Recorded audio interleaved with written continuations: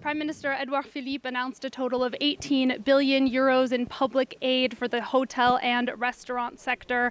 An unprecedented plan, he called it, really emphasizing that tourism remains a national priority.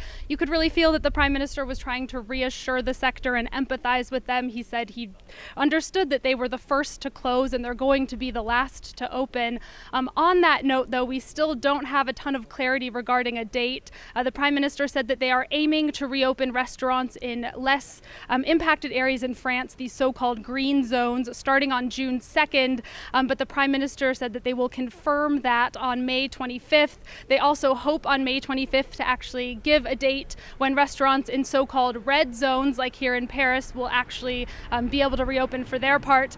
That's something that restaurant workers really want to know, is just when they're going to be able to be open again, and so they're likely not going to be very satisfied by that announcement today that they still don't have a date. The Prime Minister did make it very clear that in July and August, French people will be able to go on vacation within France, including in overseas departments, which means that this 100-kilometer limit that we currently have is going to be lifted, at least for those 2 months. The Prime Minister also crucially made it clear that hotels and travel agencies are committed to reimbursing any cancellations that might happen to occur due to the coronavirus.